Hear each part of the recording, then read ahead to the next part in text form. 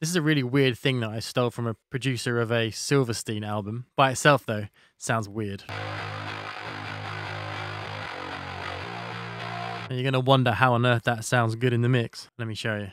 This is how to mix pop punk, where we're taking this old mix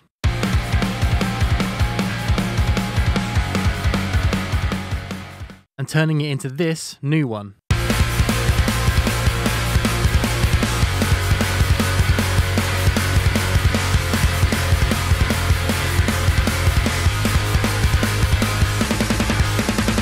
And in this video, we're focusing on the bass in particular.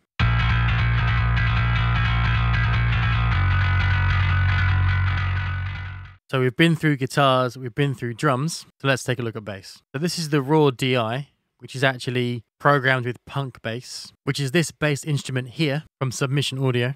And that sounds like this.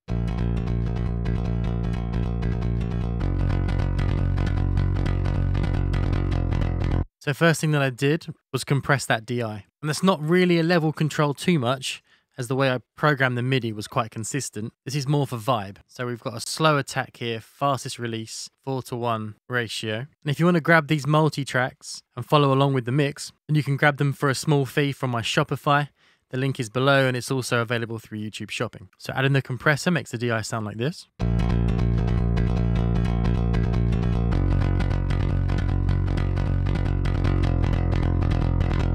So a slight volume jump, but mostly you can hear the attack coming out there and it brings the bass forward. Typically, in a real world environment, I would record bass through a compressor like an 1176 and try and make the waveform as much of a sausage as I could before I actually started mixing anyway. Then next, one of my favorite bass plugins is Parallax. What we've got here is I've cranked up the low compression quite a lot. If you've ever watched bass mixing tutorials, you'll always see how they'll either split the bass and limit the low end, or get a multi-band compressor and compress the low end heavily. That's effectively what this is doing here. So we're compressing everything below 174 Hertz. The mid distortion is off. If it was metal, I would have the mid distortion on, have a much more dirty tone. But here I quite like the clean top end in pop punk. And a tiny little boost here at 500 Hertz, as that's where I cut around guitars. So I like to push it in bass to sort of slot that in together. That's what this sounds like.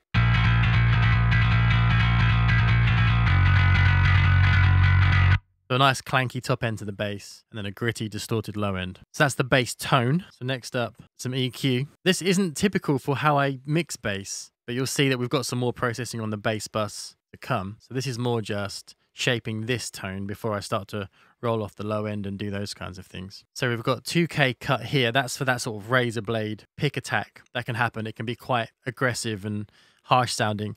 And that can build up with the guitars and stuff in that frequency range. We've got some low mud at 325 Hertz. So here at 159, it's a dynamic cut, as that frequency will jump on certain notes. So I want to keep the low end even and consistent, so that's why that is a dynamic one. And we've got some of the sort of honkiness of the bass that's not nice, and then a general 500 boost, again, to fill in that gap between the bass and guitars. Let's go through these one by one.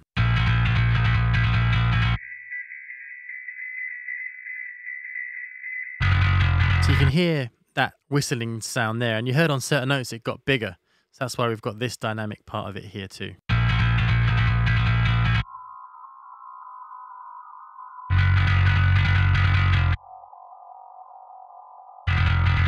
So they sound like wind down a hallway, which I'll often describe in the mid-range cuts I do in guitars. So cutting them out will give you a more defined bass. And then we've got this mud cut here at 325.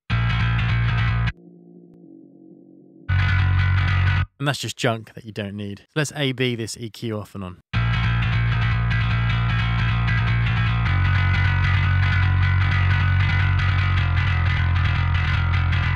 So I'm just cleaning that up. Hopefully you heard that it didn't change the character and the tone too much. It just cleaned it up and brought it into focus a bit better. Now we've got a compressor again, but this one is just going to take what we've got and push it forward and get aggressive.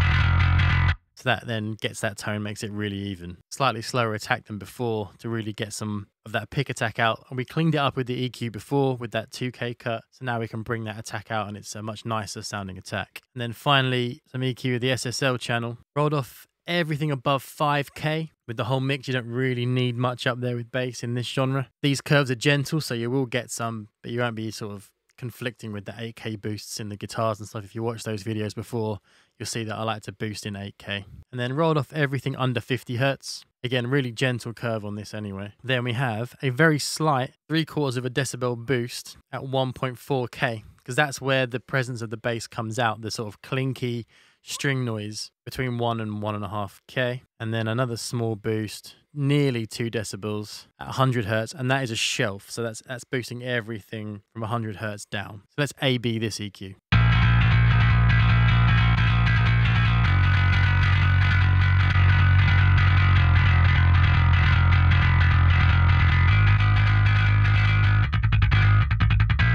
So bringing up the low end a bit, and hopefully you heard bringing out that sort of string noise bit just ever so slightly. And when that's in with the guitars, that makes a big difference in making the bass heard and giving it space.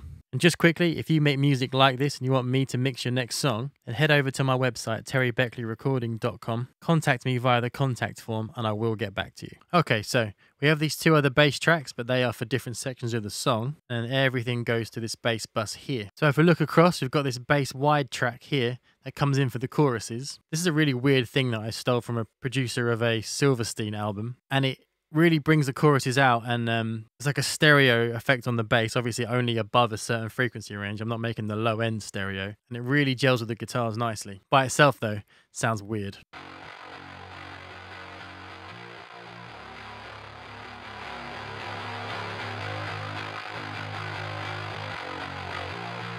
And you're going to wonder how on earth that sounds good in the mix. Let me show you. And you might disagree, but for me, I thought it was quite cool.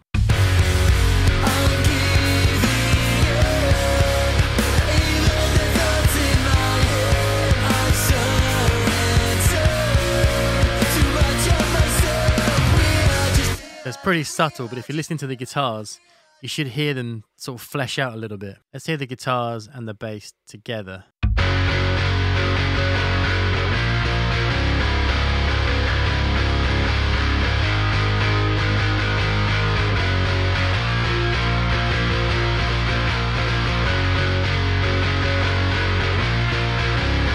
So obviously I brought the level up there to exaggerate it. But you'll notice sometimes when you're mixing, when the chorus hits and you're missing something, you know, some people like to run bass through the guitar amp at that point, but I actually prefer this as it's a bit of a softer approach. So I'll show you what that effect is. So the first 2 plugins, the compressor's the same as the main bass track. And parallax, I've actually used the extreme fuzz preset that you get with this. And that is, compression is whacked up, everything below 200 Hertz, but we're gonna EQ after this anyway.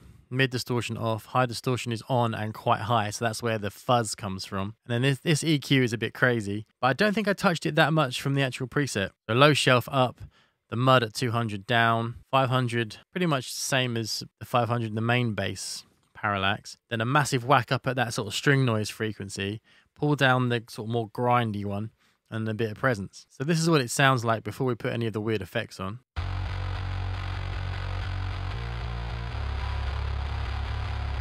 So pure bass fuzz, and it sounds cool, right? Like a cool effecty bass tone. And then this is the weird thing, which is the real ADT, which gives it like a chorusing effect and a stereo effect. So that makes it sound like this.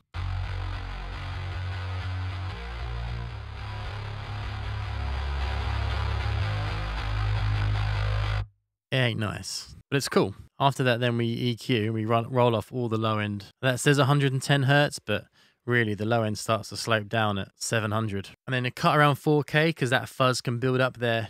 And then we're bringing some of that top end down as well. And then as we're blending 2 tones, then we have the in phase from waves. The phase is flipped and pushed back by 2.47 milliseconds because we don't want any phase issues here. So with this bass wide effect exaggerated, let's hear it off and on against the main bass.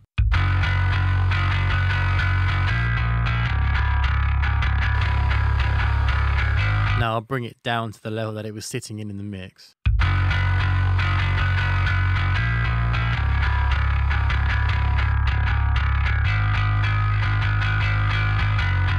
So hopefully you can see the purpose that that serves. And because we've got 2 bass tracks now, that's why we do run them to a bass bus. On the bass bus we have some tube saturation to give it that analog feel. If you watch the guitar videos, you'll know that I did that with the guitars too and some of the drums. And then into the C4 multi-band compressor like I was talking about earlier. So these 2 bands are off. We're controlling the muddy area of the sort of 100 to 250 hertz bit. Whacked. This is the threshold. We've whacked it all the way down so we can really control that so nothing gets too muddy. And then we're compressing the bass and gaining it up by 4.5 decibels.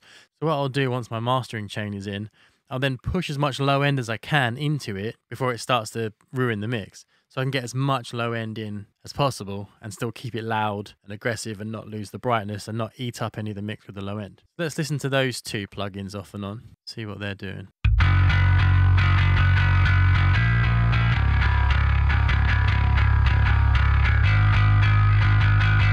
So just some subtle saturation there to give it an analog feel, like it's going through a desk or a preamp. And now the multi-band.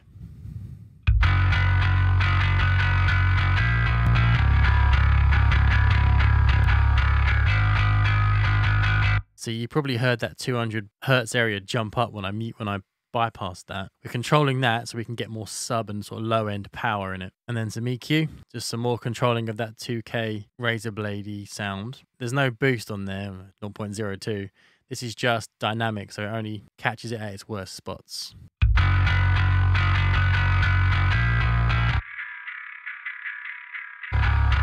It's only those really whistly parts that it pulls down on.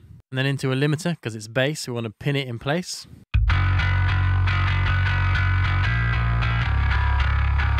Yes, only catching those notes that jump out. And then right at the end here, where we have the heavy sort of chuggy part, this is just a copy. I cut this up and copied it over. This is just to make the ending heavier. So same compressor as before. Then we have the dark glass pedal. For those of you who know about the BOD pedal, it's very similar to that. So you could just grab the free one, BOD, from TSE Audio. I've pulled the bass down, I've pulled the low mids down because we've still got the main bass track running at this point. So this is just for extra distortion. This is typically what I would do if it was a more of a metal song. High mids pushed, treble low down, and the drive up quite high. If it sounds like this, I'll bring the level up.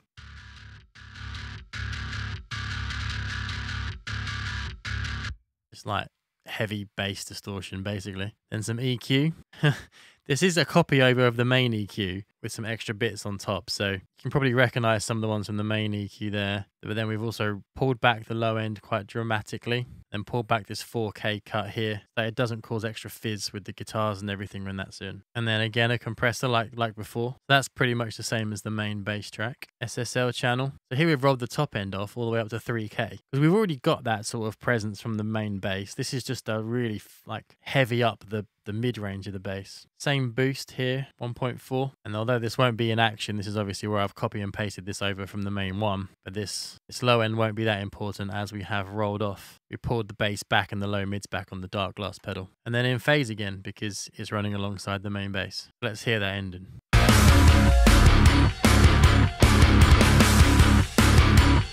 So I'll mute that grip bass track and bring it back in.